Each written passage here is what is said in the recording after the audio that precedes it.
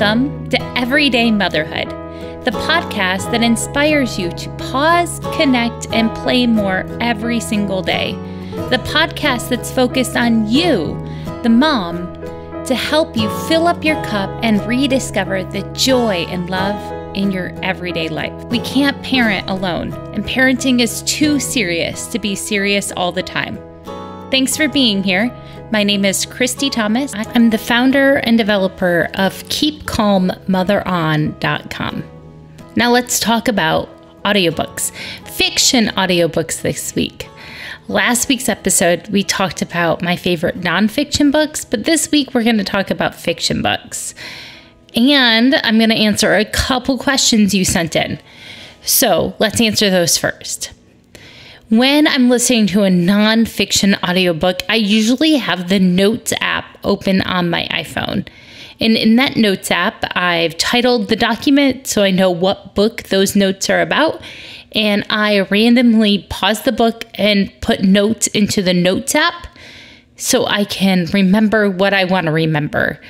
I tried using the bookmark feature and taking notes in audiobooks before, and I never went back and referenced them.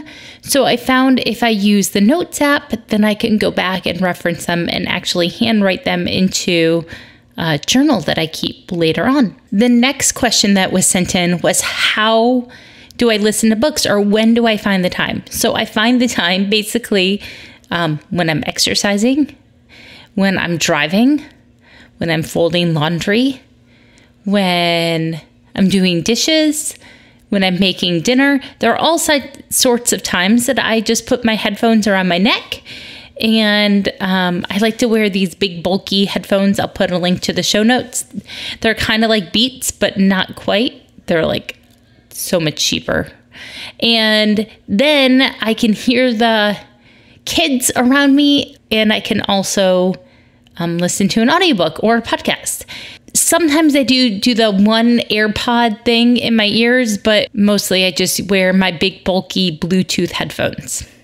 Now let's talk about fiction books. I really like a fiction book that I can slide into that will leave me happy and feeling refreshed afterwards. I don't read fiction books to stress myself out. You should know that. I can't watch NCIS. I can't watch Game of Thrones. There are so many things that I don't have the temperament for. My stomach turns and then I'm awake all night. So I have to really protect what goes in. So all my fiction books are really light-hearted. I recommend fiction books by Sophia Kinsella. She wrote all the Shopaholic books.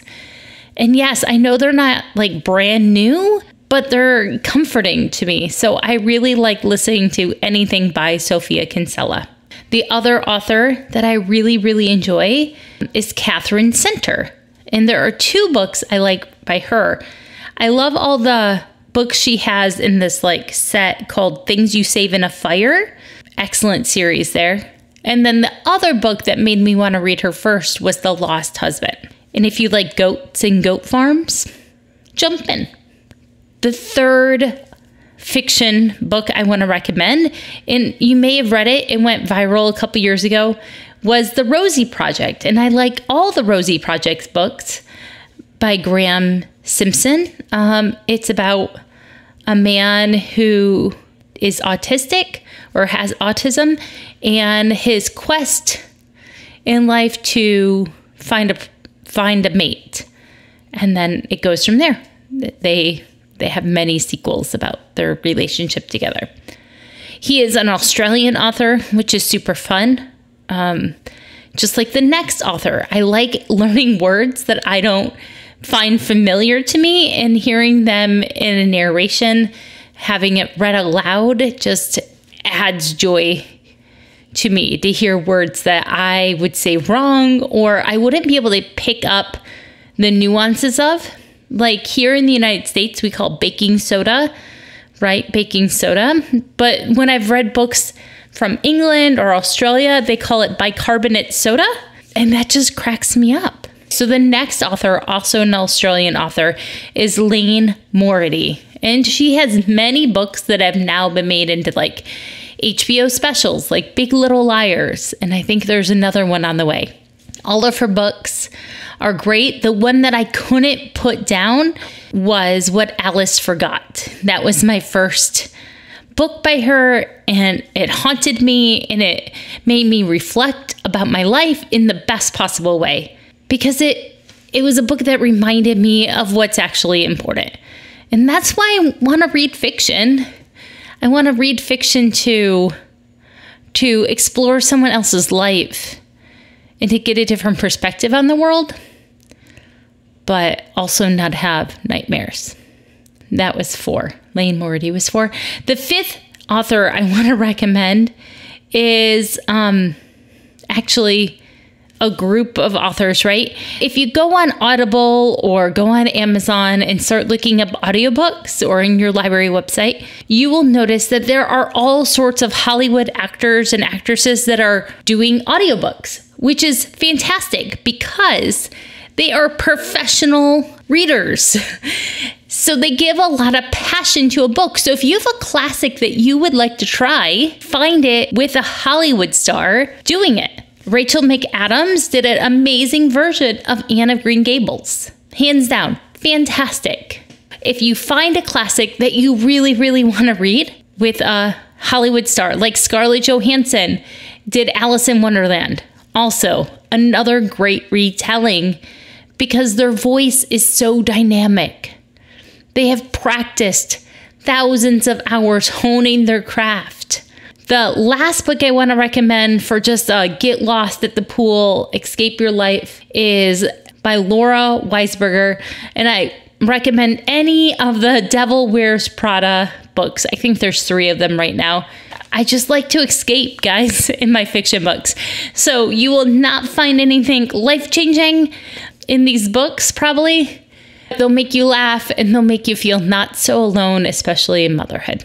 Before I tell you the self-care and play idea for this week, I really want you to go consider signing up for the next 84 Hug Challenge that starts on Monday, July 13th. So don't miss out. Sign up now. The challenge is completely free. And I know that you'll feel better after you hug your kid 12 times a day for 7 days in a row, getting an 84 hugs. The link to sign up is in the show notes. Go find it. Now, here is your self-care tip for today. It's been a while since I suggested this, and I want you to put on a face mask. Maybe you need to make it at home with oatmeal or strawberries or banana and honey, or you can go get one of those fancy paper masks like I like to wear from the grocery store. But put on a face mask and really take care of yourself. This summer weather can really do havoc to your skin.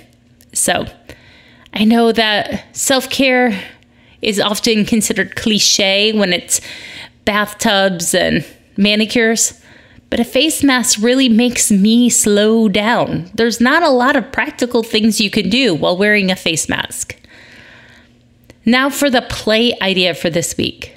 I want you to get out a balloon and just play Balloon Bop.